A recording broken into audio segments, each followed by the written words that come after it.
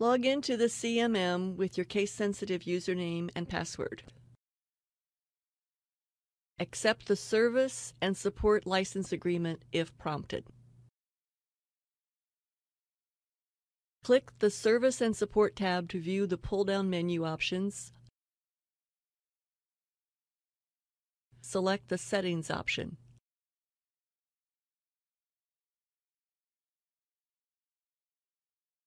Make sure that you have checked the Enable IBM Support checkbox located in the Enable IBM Support section.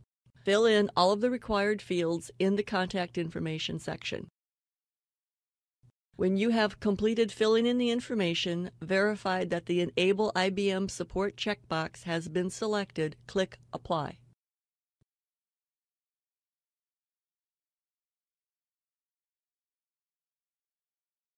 After the settings have been updated message appears, click Close.